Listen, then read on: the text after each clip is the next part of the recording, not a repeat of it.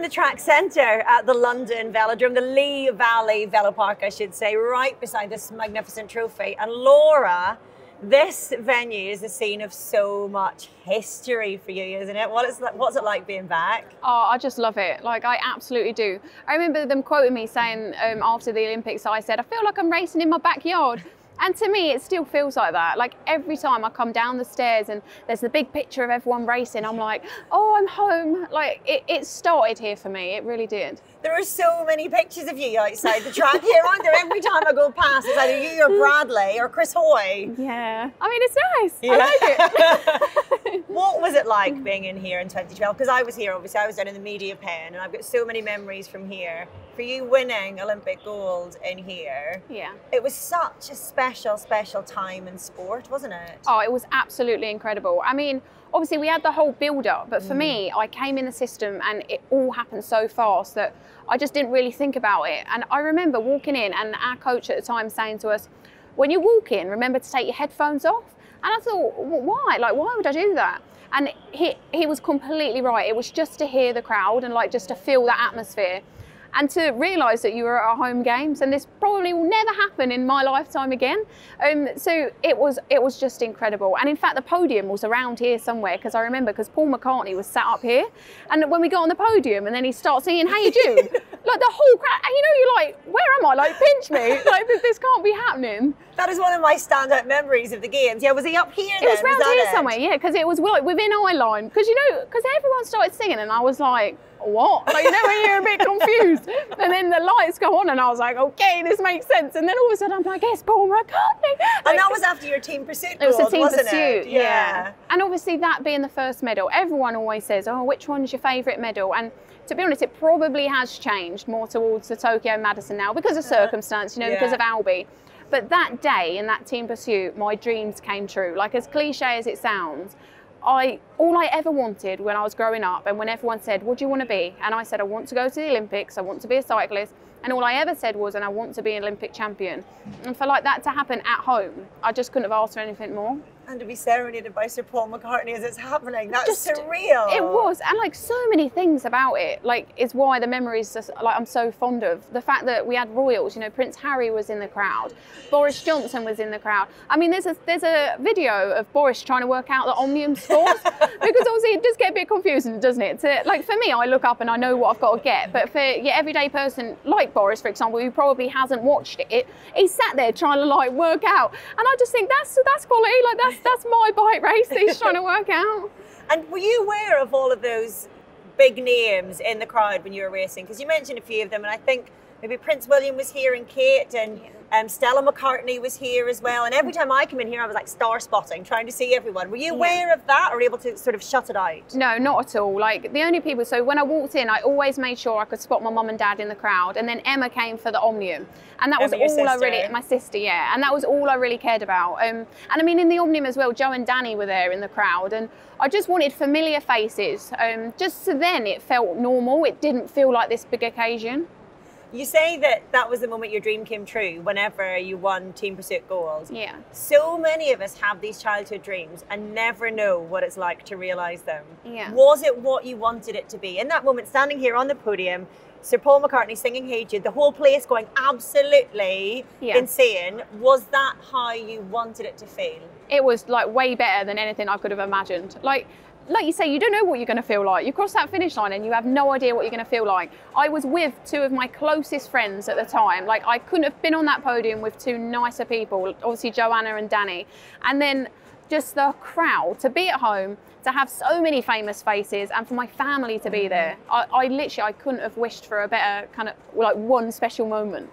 And what about the Omnium as well then? Because we were just chatting and I was saying to you, I think your elimination in that Omnium is still the most, I was going to say the most thrilling elimination race I've ever watched, but one of the most thrilling races I've ever watched, because you were just like Houdini, and I couldn't work out how you'd be at the back and find little gaps and just make your way through. It was astounding. I think because I was only 20, I just didn't really care. It was one of those things I thought, I love that. If I crash, I'm going to bounce, be fun. And like, you just honestly, you stop thinking about it. I think in that one moment, all I thought about was, you've got to win this bike race, because obviously Before that, at the time, it was the points race before the elimination race. Well, let's face it, I wasn't very good at bunch races. So that just took me way down the standing. And I was like, right, you need to win this bike race. You're good at this one.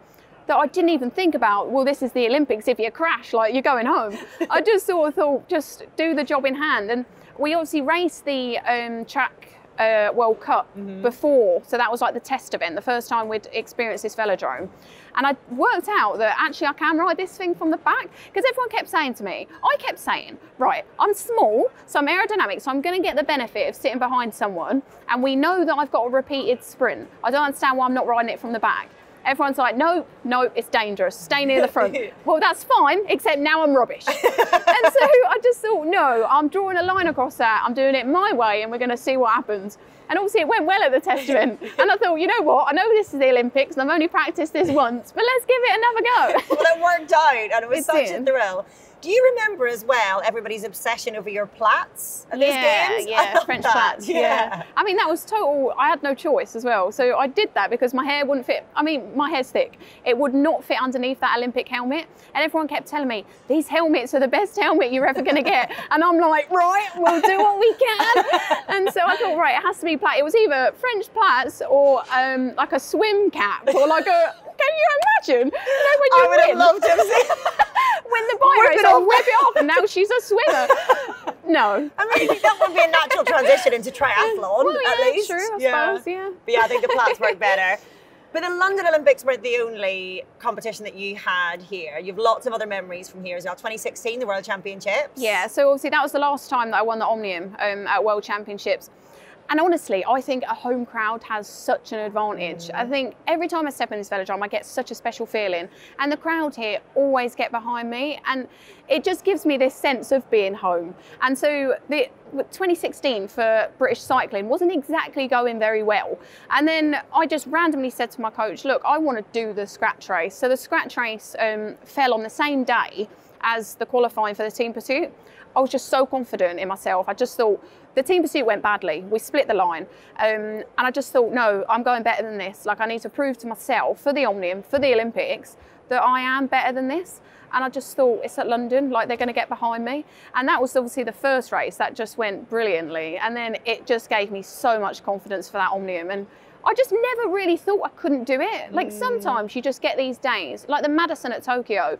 I woke up and I was like on top of the world. I thought, this is our day. Yeah, like it's just a really, you don't get it often, but when you get it, I was so confident in winning that bike race. Amazing. What about being back here now then for the Track Champions League, and you're on the other side of things, you're commentating and you're co-presenting with me. How's that going to feel? Are you excited about that? I'm really excited. Yeah. I think it's just the track. Yeah. Like, you know, places have smells. Like you go to your granny's house and it's got a smell and you're like, oh, that's what my granny used to smell like. It's the same here. Like every time. This doesn't smell like your granny's though, does it? No, it doesn't, no. Although it's not necessarily a bad thing. Granny smells quite nice. Yeah, that's always comforting really, isn't it? Yeah. But, you might have had a very high performing granny. You know? Just smells like sweat. Sorry to Laura Kenny's granny. Too far. But no, I do. I honestly think each place has a smell. Newport, when we go there, holding camp, it's a holding camp smell. Here, it is just bike racing, and I love it. Like, and I don't think it doesn't matter that I'm not on the track. Even in here, I'm getting that buzz. Like I'm getting that sense of happiness. Do you know what I love about this venue as well is that it was built for the London Games, and as you say, you had the test event before 2012, but it almost represents this whole evolution of track cycling in particular in this country, and the support and the audience that has grown with it. And to be able to sell out this venue for 2 nights now for the Track Champions League, it almost feels like it's all coming full circle. You're coming full circle, the venue's coming full circle. It's a lovely story, isn't it? Oh, definitely, yeah. And like you say, I think it just shows this massive pathway of where track cycling's come from. I mean, when I first started, obviously Sir Brad was my idol. Like, he's always been there, he's always been around. Same with Sir Chris, he's always been around. But that really was it. Like, I didn't really know any other names.